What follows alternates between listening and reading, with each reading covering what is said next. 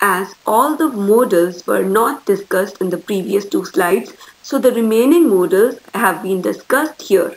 Must expresses necessity. For example, John, you must come with me.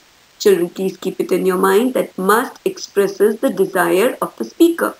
Need means to have the need of something or necessity. For example, need they come with us? Dare. Dare means to have the boldness or the courage to do something. For example, how dare you come here? Would is used to talk about the past, to talk about the future in the past, and to express desire, polite requests and questions, opinion or hope, wish and regret. For example, even as a boy, he knew that he would succeed in his life. Here in this sentence, would is expressing the desire or the hope of the speaker. Would you open the door, please? Here would is used to make a polite request. Would you like some coffee? Here would is used to ask a question. If I were in your place, I would refuse. Here would is used to express the opinion.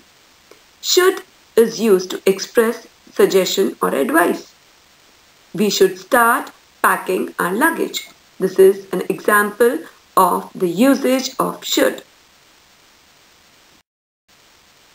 Ought to is a semi-modal verb because it is in some ways like a modal verb and in some ways like a main verb.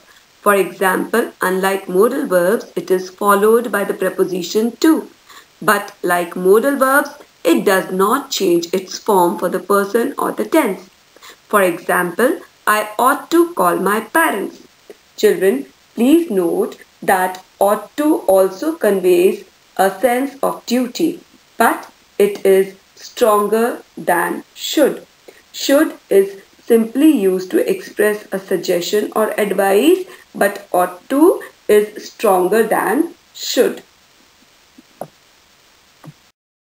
Shall is used to express future tense or to make an offer suggestions. With the first person pronouns, that is I and we use shall. For example, I shall be in London on Monday. Shall I order a taxi? The next is used to. Used to is used to talk about past habits. For example, I used to have long hair, or he used to smoke. Let's recapitulate what we have learnt. Number 1. Verbs are action verbs. Verbs are of two types, that is main verbs and auxiliary verbs.